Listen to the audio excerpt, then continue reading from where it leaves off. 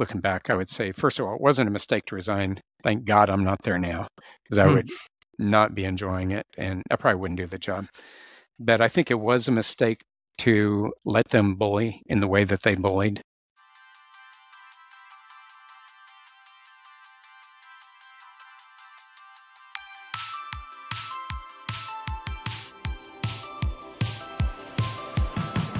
Hey, welcome back to Connection Request. I'm Joel Lehman. Today on the show, I'm talking to Dale Whittaker. He's a senior advisor at the Bill and Melinda Gates Foundation and has spent his career working in academia at institutions including Texas A&M, Purdue University, and the University of Central Florida. He's also a watercolor artist and plays a mean harmonica. I wanted to pick Dale's brain on the state of higher education around the world, both from his perch inside institutions and now outside as a part of the Gates Foundation. We talk about how education relates to careers today, how artificial intelligence will impact the future of learning, and how education remains one of the strongest levers and predictors of economic mobility. We also dig into some of the various alternative learning movements, like coding bootcamps and Google certifications, and unpack the real value of higher education today. Dale also tells the story of his time as president at the University of Central Florida, which ended in a very public battle with Ron DeSantis. Yep, that Ron DeSantis and the Florida legislature. I'm grateful to him for being so open about that journey and what he learned from a traumatic period in his career journey. I also, of course, asked him for his thoughts on DeSantis' prospects for the presidency. We'll get to my conversation with Dale in just a minute, but first, a quick word from our sponsor, SK Coffee. This season, we are thrilled to be sponsored by SK Coffee, a specialty coffee roaster based in Minnesota, shipping worldwide. Listeners of the show will remember Sam from season 1, where he shared his journey from musician to entrepreneur. We'll hear more from Sam later in the episode.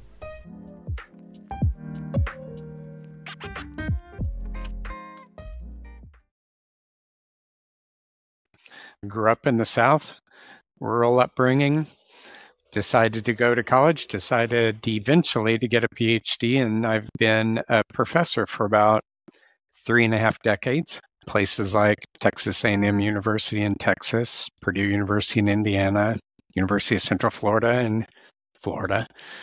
And what I do now is I work for the Bill Melinda Gates Foundation, and my title is senior advisor, so basically giving strategic advice in our investments in higher education across the foundation. But that's like the standard career answer to what do I do. So the other thing that I do is I try to row on Lake Superior every morning, live on an island. I'm a watercolor painter and have aspirations to do that full time at some point in the near future.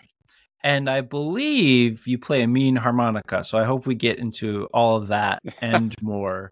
I'm so glad to have you on the show today, Dale, to talk not only about your career, but education writ large. There's a lot of things that people who maybe aren't as close to the space as you have questions about, and whether it's as a career path or people listening who have relatives who are trying to make decisions about education. I'm just excited to unpack the insights that you've learned along the way. Why don't we first, though, go back to young Dale growing up in the South, maybe whenever you were starting to think about things like higher education and perhaps a career path. What do I need to know about you as a young man to help understand sort of the path that you ended up taking? Worked in a family business. So it was my mother, my father, my brother, and I. I was the youngest. That was a fertilizer and farm chemicals business. We spent all our days outside and long mornings and evenings working as a family.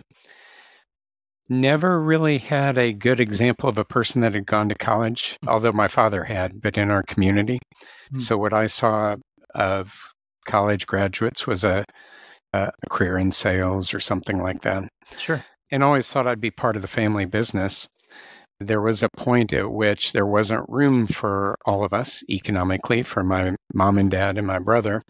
So my brother joined the business and is still with the business and gave me a opportunity or a need to find something else. Very interested in what I was doing in college at that point. and continued down that path, which was engineering and robotics. And it's a lot of fun.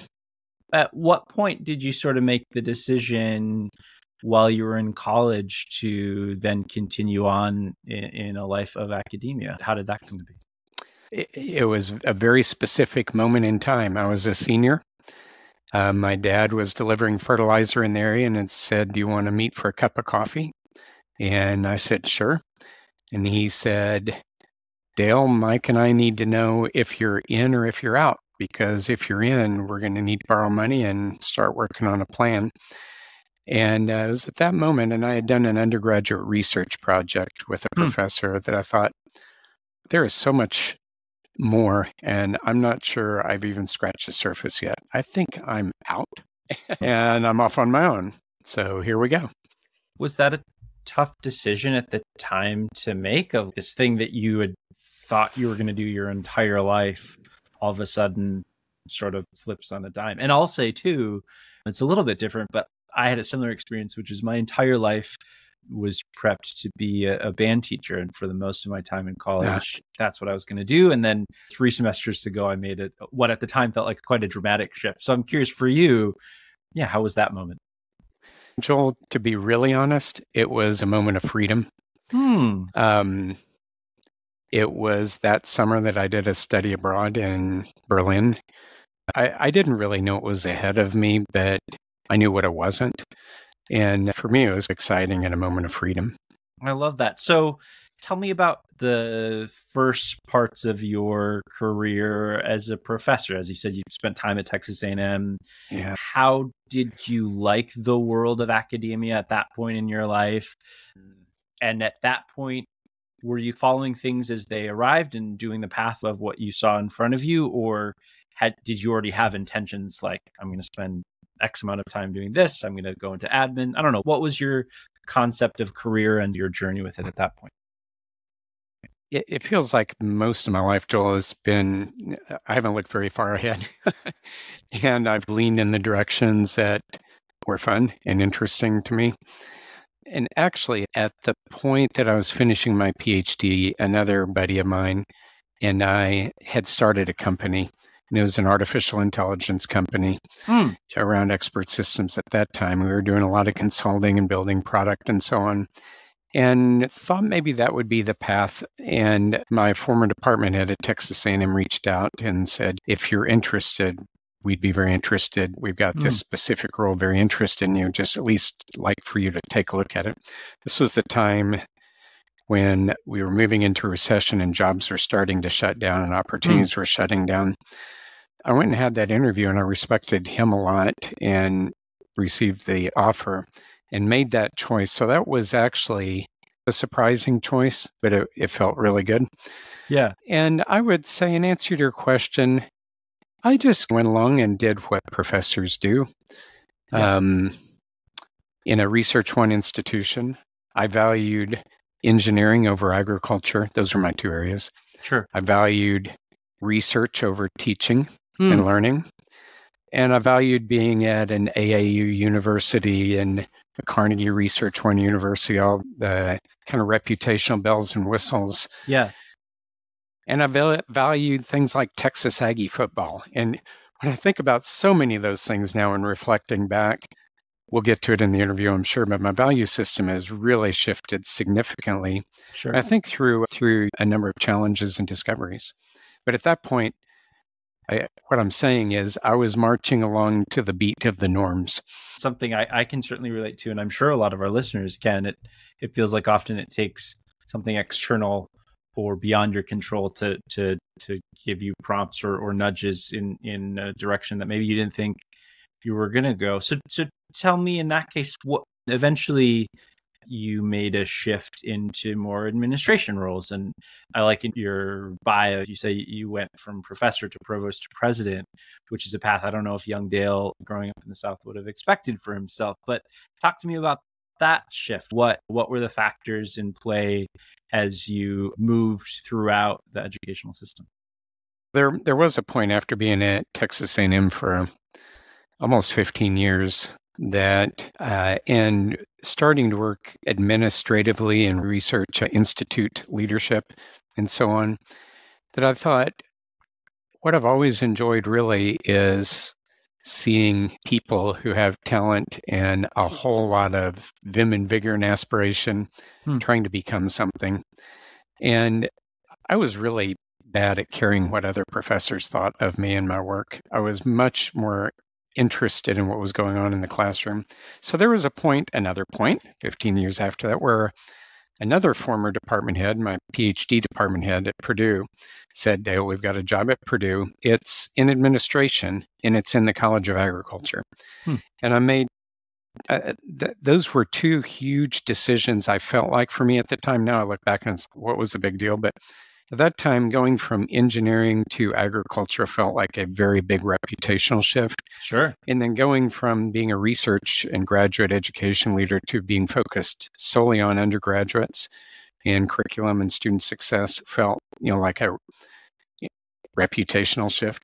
And they both felt so right. And I did that for another 13 years and did move at Purdue into like university level type leadership, and found that platform, the diversity of disciplines, the ways that different colleges looked at the world. I found they just fascinating, and I loved it. I enjoyed it. So that was a gradual but deliberate shift.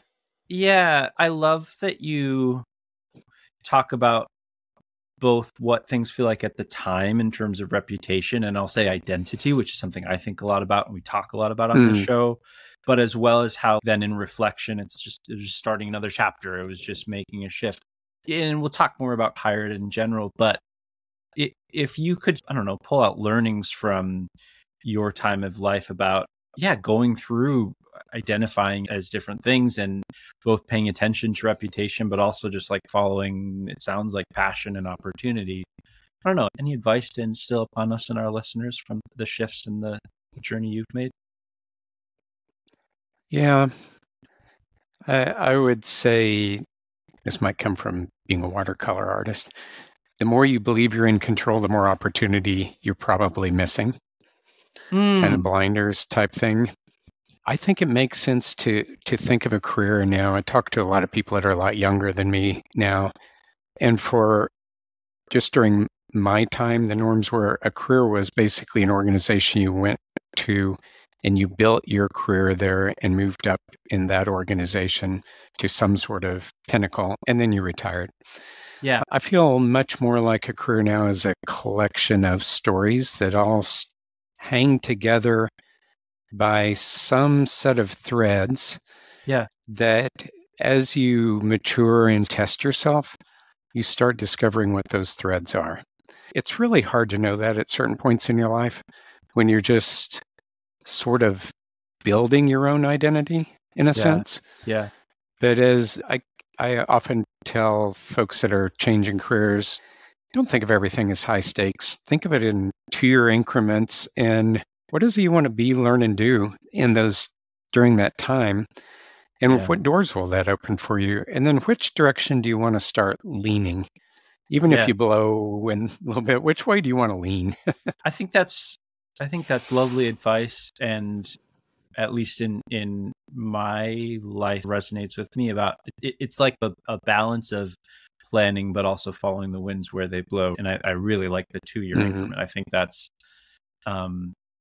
that's really smart. So I guess, Dale, that is a perfect segue. I'd love to just pick your brain, and this I think lead us to your work with the Gates Foundation, but could you give us a little bit of a state of the state on the world of higher education and universities in general? From where I sit, which is just my own little bubble and world, in the time that I've come up and grown to college, it's never unpopular to say college is too expensive.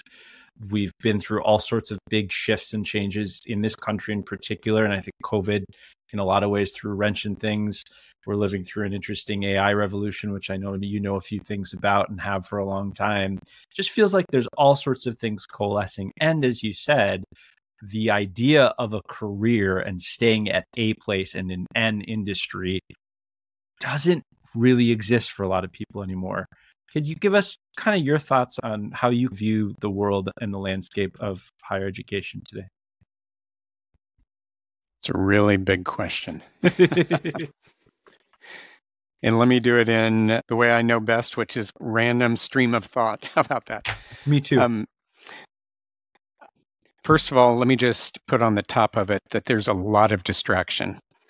And I'll come back to that. And so, what I'm going to try to do is cut through a little bit of the distraction and at the same time name it. Sure. First of all, the economy of our future is different than the economy of our past and we've known this for about a decade in very significant ways. And what I mean by that is it's a knowledge economy. And it's moving from a knowledge to a creativity wisdom economy, which is different than a transactional labor economy. And so one of the distractions that's out there is if you can weld, you can get a good job. And the fact is that's true for every application where welding is not already robotized, which is 90%. That's like a handful of people. So if you look at our future economy, it is demanding developed talent. And it's demanding the kind of talent that college was built to develop. So that's one piece. So if we just think about, and I mean worldwide economy, but there are going to be regions and countries that see that, invest in that, and excel. And there will be other regions and countries that fall back. And we're currently in a fallback position, while places like Central Africa, Southeast Asia, parts of Europe are in a spring forward position. Yeah. So you're going to see Africa growing, India. You've seen that already in the last 20 years. You're going to see their intellectual investments growing like Finland did 30 years ago, and now you see where Finland is economically, and they used to be a fishing village of a few people. Lesson number one is our future economy requires the kind of thought and knowledge capacity that a college education was historically built to deliver. Lesson number two is a college education was historically built for the elite. So it was not for the doers, it was for the capitalists and the managers. And that has shifted in some big ways, like with the land grant movement after the Civil War, which was a combination of a few things, but it was a recognition of an industrialization movement. So we needed talent to industrialize from agriculture. It was a recognition of the ending of the Civil War and a lot of unemployment. So let's do something, make an investment that might spring us forward. Another one and it brought non-elites into higher education for the first time. Second big time that happened was the GI Bill. Yeah. For different reasons, but under similar settings. So high unemployment, end of a war, and a shift into a science and chemical economy from an industrialization economy. So we're kind of at one of those points right now where we're shifting into a knowledge and idea economy. Yeah. And we're moving, our dialogue, our narrative and our investments are moving in the wrong direction. Well, so let me take that springboard off that elite point. Yeah. Middle income white Americans in the land grant from cities, Americans that had served in the war, and their children from the GI Bill, which was huge. It really diversified racially higher education. And it also created sort of this industrialized mentality of the curriculum. So this is where we started coming up with majors rather than, what do you want to learn and study? And we'll put together a group of faculty to the tutorial model. Sure. So we started industrializing large classes, large curriculum, large campuses, large colleges, but it also moved a lot of people forward. Okay, so what we know is that still a college degree is the best predictor of economic and social mobility for a person. And more importantly, it becomes a multi-generational wealth creator. Yeah. If your parents didn't go to college and you happen to go to college, your children, at least 4 out of 5 of them, are likely to go to college. Yeah. And you will start creating wealth that you pass down, and they'll start creating intergenerational wealth. Now, having said all that, 50% of the people in the country haven't gone to college, can't go to college, can't afford college, or can't afford to leave their jobs and their families long enough to take 4 years off and do something. Yeah. Can't afford debt for the rest of their lives, live on wages, haven't accumulated a house or any form of, let's call it wealth that you could sell and get money if you needed it in a pinch. Mm-hmm. And that half of the population lives in a very fragile sense, economic sense. So let me just say a little bit about AI, and then maybe we can come back and unpack why I am at the Gates Foundation and that 50% of the population. Yeah. Let me say, you're doing a great job of answering this very big question. So thanks, Dale. Yeah, continue on. There's probably so much more. Yeah, no, this is great. So AI, we're at this really interesting pivot again that was predictable, but the pace was unexpected. And we are in a hype mode right now. So we're hyped because people are playing with large language models and are impressed, and some art models. So these are things that go out and scrape the internet and learn patterns and repeat those patterns. And they seem really smart, but they have no intelligence whatsoever, but they're very good pattern predictors, right? Yeah. So they know what word to put after what other word. Are they going to change education? I don't think so, but I do think what we're going to start seeing, and I'll tell you what they don't do, but I think what we're going to start seeing is a lower demand for transactional cognition. Okay. So what I mean by that is where people are doing repetitive thinking tasks, those are going to go away a lot like repetitive physical tasks went away with robotization of factories and so on. And what it's going to do is elevate the demand for creativity, wisdom, relationship, connectivity. It's going to elevate that demand, but I don't think it's going to change the need for education. I think it's going to change the way we learn. There's a lot to love about SK Coffee, our presenting sponsor for Connection Request. Every time I talk to SK's founder, Sam Chelberg, I'm fascinated to learn more about what makes their coffee so special and why people are so drawn to them.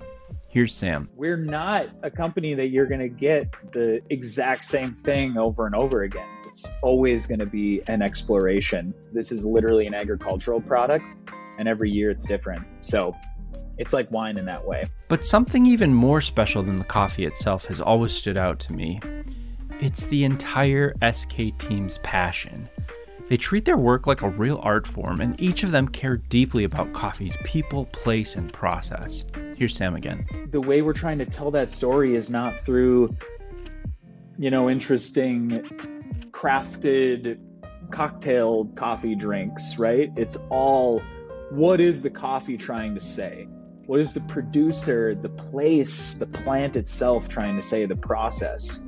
And we are literally translating that communication from the raw product into your cup. To learn more about SK Coffee, visit skcoffeeplease.com or check out their excellent Instagram page.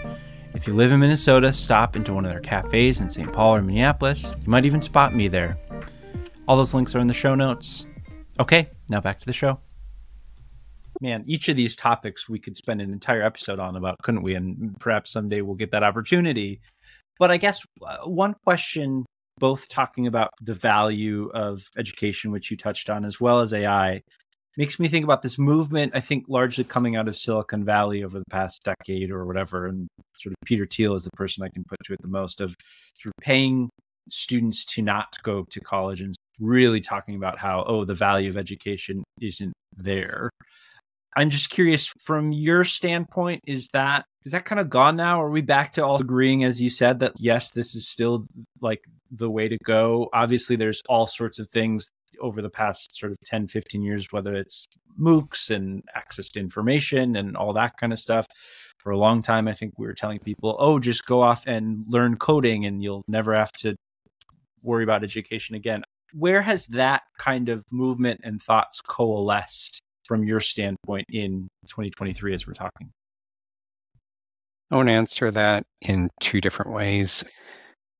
In one direction, I want to talk about stackable credentials or about bite-sized learning and where it leads. And on a more cynical path, I want to talk about creating the workforce for those people to make more money. Google does a great job of Google certifications so that more people, so that they can grow, they have a talent need, and so that more people can benefit from the services of Google. Yeah. And let me just say, this last year, 2 major boot camps, maybe 3, have shut their doors, national scale boot camps. Interesting. And the reason they shut their doors is because the COVID surge for programmers also had a COVID drop. And so there was high unemployment among programmers. So this idea that if you get a certification, Microsoft or Google certification, you're definitely going to get a job, wasn't working out. Yeah. So the same people that were making the claim weren't fulfilling the commitment. Yeah. So I think that's, like a lot of things, interesting idea, may lead to something someday, doesn't get realized in the vision that it was originally realized in, and I think that's one of them. Yeah. Let me say something, though, about this idea of stackable credentials or bite-sized learning. Sure. And I work with universities like Western Governors University or Southern New Hampshire University that are really targeted on people who are working, have family commitments, they can't go to a college campus, they need to be met where they are. And a lot of times, those folks need to get from a $17 an hour job to a $25 an hour job to a $30,000 a year job. And for a lot of college graduates, they're way past that by the time they graduate from college after high school. But there are a lot of people that didn't have that family wealth and have to get there through a series of steps. I get excited by when someone says, if I can get that certification, I can get a $25 an hour job. And if I can use those things that I learned, those credits toward getting that $30,000 a year job, and I can get an associate degree, and then I can make a little bit of money, save a little bit of money when I'm ready, I can go ahead and get let's say a 4-year engineering degree, and then I can make $80,000 a year, and that's where I want to be. But it may take me 10 to 12 years to get there. Yeah. But I know that it's going to be the right thing for my children and my family. So when I think about stackable credentials where you don't lose what you did, that's what I mean by stackables. In other words, you took 15 credits, you take that, you get a job, you make some money, you save some cash, you get another 35 credits. That is a pathway for success for that 50% of the people that didn't go to college after high school. I don't think everybody has the same educational needs. And let me be clear about that. For people who are coming of age, graduating from high school at the age of 18, have an opportunity to go to a 4-year college, sit with peers and professors, get exposed to job opportunities for internships and so on. That's a really premium and increasingly unusual experience. Yeah. And that is an experience that people coming of age need. Some people get it through joining the Navy or another type of growing up experience.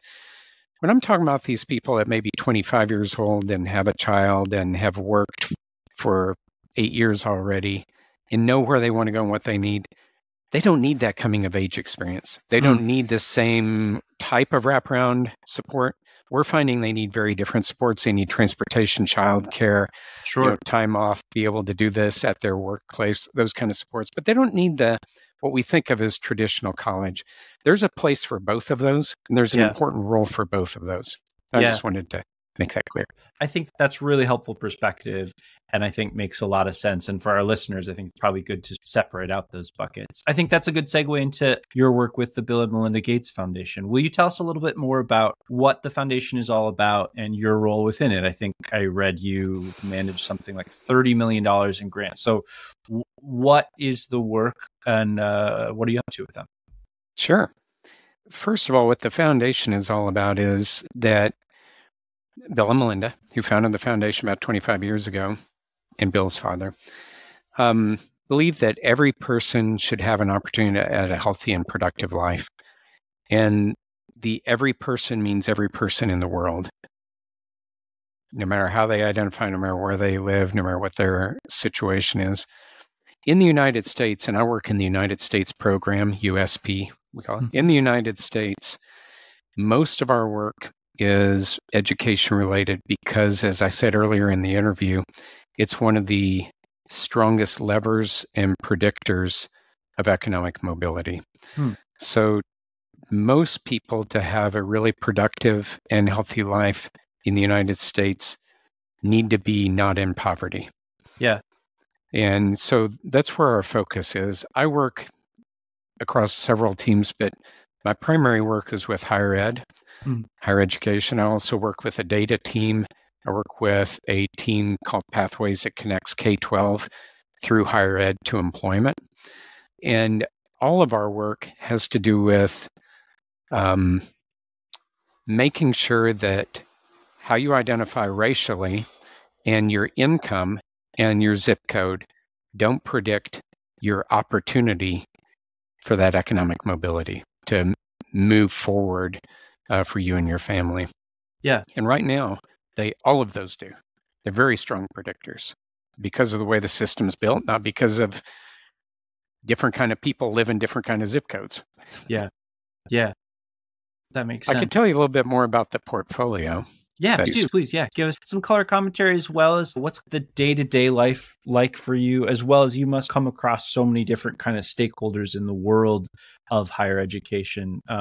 Yeah, I don't know. Give us a little bit more color on what your day-to-day is like. Sure. Let me just say what we do.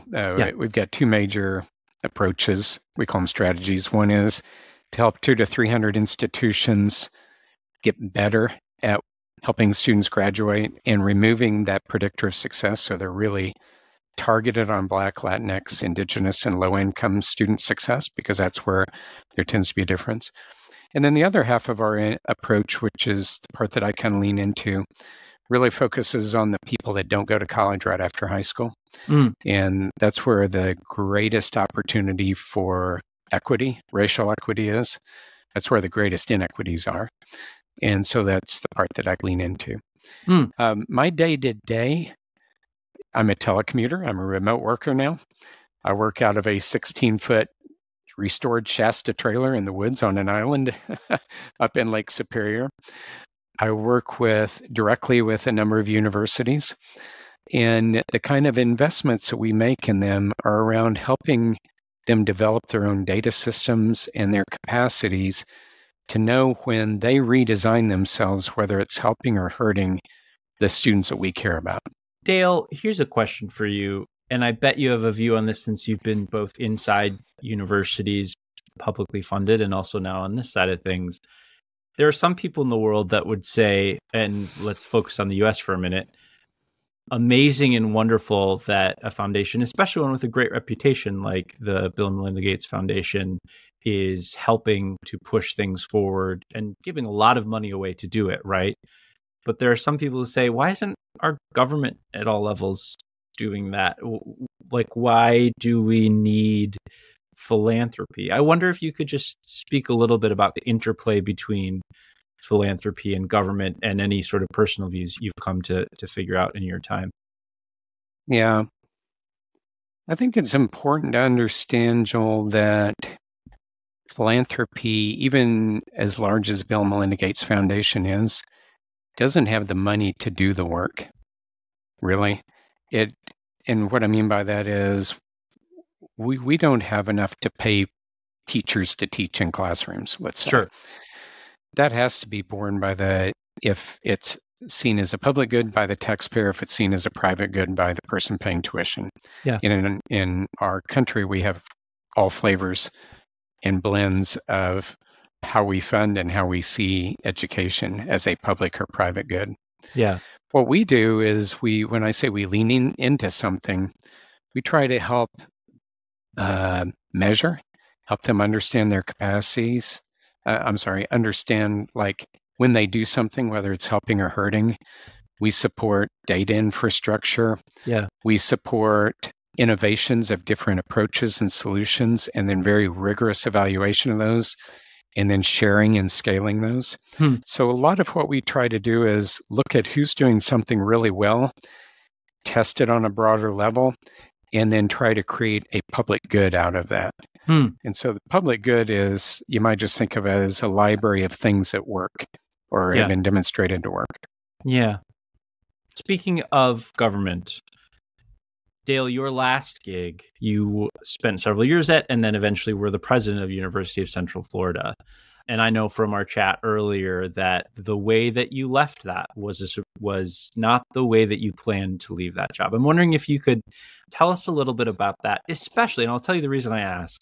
I don't know if you agree, but I think we learn as much, if not more, in unplanned moments and things that maybe don't go the way that you had expected to them as we do in the ones that you planned. And you said your career itself has been a version of that. So will you tell me a little bit about your time at UCF?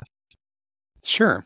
And that was one of those things where I think once I, like at Purdue, started at the university level, I could increasingly see myself as a university president, and mainly because I felt personally driven by a certain set of values around students and student success, a student-centered set of values that I didn't think were well represented. And so, by God, I thought I could do it better. And the reason I went to University of Central Florida from Purdue was that it wasn't a research one institution at that, well, it was emerging as one. It was a majority-minority institution. It was an urban institution, and it was doing great things with students. I went there as learning, but you can probably track, I didn't even think about it at the time, but my entire career was in red states. When I was in Texas, it didn't really impact me that much. I don't think the kind of culture war dialogue was happening then. I left Purdue when Mitch Daniels came in who was a former governor, came in as president of Purdue. And we agreed on a lot of things, but we didn't agree on diversity, equity, and inclusion. And big thing to not agree on. It was fundamental for me, and for him, his approach was to remain silent on it, which I appreciate more than aggressively attacking it. But we just couldn't agree. At the University of Central Florida, we worked hard on making sure that our Black students graduated at the same rate as our white students, and we had as many Black students or as many women in engineering as we had white men, for example. We didn't get there, but that's what we worked on hard. Yeah. And the political environment, as I was provost for 4 years before becoming president. So provost in university is a number 2 person focused on the academic part, as opposed to the business and athletics and so on. Sure. As I was as I became president, we were in an election cycle. And this was when Ron DeSantis was running for governor. Rick Scott was running for senator. And they were both in very close, highly contested races. And I became president in August, and that same month, within a couple weeks, a local federal judge overturned a ruling that basically overturned an executive order by the governor that there could not be early voting on college campuses. So our students came to me and said, we'd like to have a voting center because we have to get on a bus and ride 4 miles, and it doesn't happen.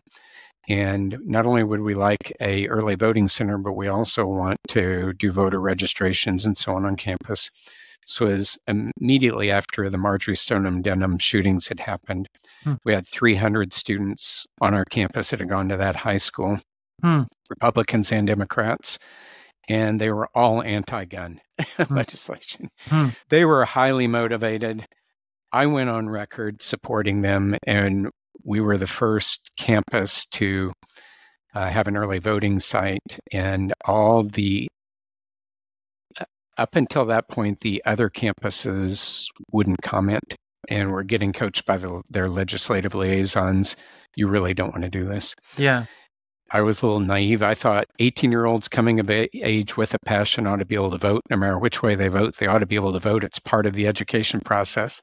It's part of being part of a civic and civil democracy. Sad to me that's naive, but sure. And I got crosswise with the governor at that point. And conveniently for him, inconveniently for me, the administration prior to my coming had used carry forward money for a building.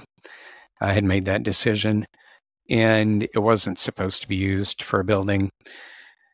So even though that law changed, I would say Ron DeSantis and Richard Corcoran at the time really wanted to teach universities a lesson and undermine the Florida voters' confidence, start the undermining process in universities. So they targeted our institution. They targeted us with tens of millions of cuts. And I resigned in order to try to smooth that over, which looking back, I would say, first of all, it wasn't a mistake to resign. Thank God I'm not there now, because I would not be enjoying it, and I probably wouldn't do the job. But I think it was a mistake to let them bully in the way that they bullied. I don't think our trustees could have stood with me, though, even though they were verbally supportive. They were all appointed by the governor. So yeah, it becomes it's a conflict of interest. Anyway, I think Florida has really shot themselves in the foot. They have a growing, young, diverse population, and a population now of 25 million. Yeah. And they're going in exactly the wrong direction for a thriving economy.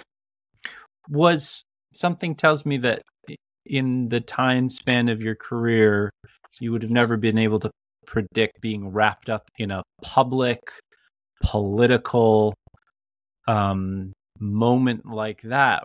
Was that a tough time to live through, work through, and figure out what you do in that moment? Yes. What'd you learn about yourself? Well, you know what? I learned that I had always done well and gotten farther by building trust and trusting people. And I always told everybody around me, believe that people do what they think is right. And if what they're doing seems wrong to you, then you need to have a discussion about what they think is right and what you think is right.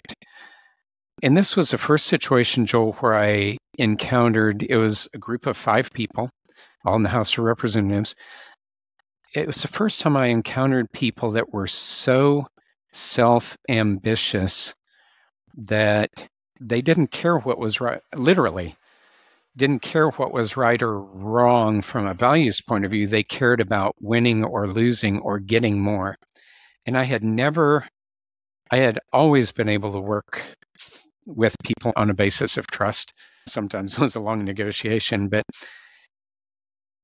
that shook sort of my foundations of how I related to people for a while, to be honest. And because it was such a blindsiding, and I'll tell you, as president, I was trying to fix the former president's problems in a very transparent, public way. And the more we did transparently, the madder they got. And finally, I was sent a message. Understand, we're not trying to fix a problem. We need the problem, and then we need blood on the ground so that we can send the signal to the other presidents and to the residents of the state that they better buckle. And I thought, wait a minute. You mean you don't care if I fix it? You don't want to fix the problem? Really? That was hard to recover for me. And frankly, it took me probably 2 years. That was the most traumatic learning in my life. And now I'm past it. I'm back to trusting people. That's good. Understanding that there's a handful out there that you better identify quick and early. And that there really are a few people in the world that are, I'm not going to say evil, but just are totally narcissistic. Let's just say it that way. And unfortunately, getting too much control right now. I'll leave this in a moment, but any thoughts on Mr. DeSantis's bid for the Republican nomination? Yeah, I think it would be hell for the country. And He seems to be losing ground, thank God, but I'm trusting, here we go, our suburban Republican women voters to be thoughtful in this election. Makes sense. I want to end on something a bit lighter. Thank you. And talk about your work and world in the arts, both the music that you make and your life as a watercolor artist. How long has that been a part of your life? And talk about the interplay between having you can tell me if it's a hobby or a career or sort of how you define that, but that part of your life that is so very different from intense public facing roles, whether it's in academia or now on your work with the Gates Foundation. What has that kind of meant to you as a part of your kind of overall self and identity? And yeah, just tell me a little bit about your journey with the arts. Way back when I lived in a trailer house in the country in Texas, and we worked on the fertilizer company together, I always enjoyed nature, always enjoyed drawing. I put it away as something that, and I played the harmonica starting when I was 13. Cool. I put that away when I was about 25 until I became maybe 50, and then got it back out again because I was becoming bored with myself. And in terms of getting serious about art, first time I started selling art was COVID. And we were in a one-room, 600 square foot apartment looking over a street that closed up at 5 o'clock when the last ferry ran, and had an opportunity. I was just drawn to start painting on a daily basis. And I really grew in that time. And part of that was a response to when I was a president, I felt desperate to think for myself. I was constantly being fed information, constantly making decisions, constantly being scripted for speeches, constantly being moved from one place to the other place and introduced to people and meet people. And it was like, wait a minute. And I enjoyed so much the pause and the observation. And for me, painting has been much more about seeing and experiencing than about what comes out on the paper. And that's the part that I really love. And that's why I say I'd like to dedicate my life to that as I make a transition from the Gates Foundation over the next 4 to 5 years to that being my next full-time gig. Tell me a little bit. It puts my head in a very different place. Yeah. On a different scale, I can relate. Like for me, music it's many things, but it's in some ways a practice in mindfulness. Like my job in my life is surrounded by screens and information and a lot of it. And like one of the times that I can just totally focus on one thing singularly and not have 1,000 thoughts running through my mind is like when I'm playing music, or right. Like you just solely focus on the task at hand. And I imagine it's somewhat similar for you. Exactly. What does dedicating a life to the arts look like? What do you think that'll take shape over the next few years? Paint every day. Like it? Yeah. I plan to run a gallery. And what I'd like to do with it, not just for myself, but what I'd like to do with that is put a real focus on the artists, and especially emerging artists and maybe indigenous artists, because we're in tribal lands surrounded by, and there's so much artistic expression that young people are creating. I find that galleries that I've experienced tend to be fairly transactional. It's just another way. It is another way for an artist to make a living. Yeah. I won't have to do that, because I'll be like living on retirement type money. Yeah. But I don't have any interest in having a recreational retirement, whatever that is, golfing and traveling around in an RV. But I am very interested in going back to this thing that drew me to my first university job, and that is when you see people that know that are aspiring, that are trying to create their lives, that are building something, and they're sacrificing, they're moving to the future. I want to get back to that, but with artists, with people that see that as their portal. That's exciting, and I look forward to watching that journey unfold from afar, and perhaps making a visit up at the grand opening. And I'll say that you've got beautiful work. You can see some of it on your website, realdalewhitaker.com. Dale, before I let you go today, anything I forgot to ask you about, or other wisdom you want to impart to me and our listeners today? No, I don't think so. I just think that a sleeping dog on a chair behind you set the mood for the whole interview. It was very relaxing. Dale Whittaker, thank you so much for your time. Thank you for the conversation and your commitment to education and the arts. And I learned a ton and really had fun getting to chat with you. Thanks for your time today. Enjoyed it, Joel. That is it for today's episode of Connection Request. If you enjoyed today's episode, would you make sure you're following us? It'd mean a lot. Today's show is produced by Marie Iannazzo and me, Joel Lehman. Our theme music is by the amazing Mike Lauer and his band Viewers Like You. It's from their album Panoramia. The show is a production of Shrug Content, a podcast studio based in Minnesota. You can learn more about us at shrugcontent.com. Special thanks to SK Coffee, our presenting sponsor. You can learn more about them at skcoffeeplease.com. If you live around the Twin Cities, ping me. I'll take you there myself. First cup is on me. You can connect with the show on Instagram, Twitter, TikTok, and YouTube. Send us feedback, guest ideas, and funny TikToks at connect@shrugcontent.com. Thanks for listening, and see you next week.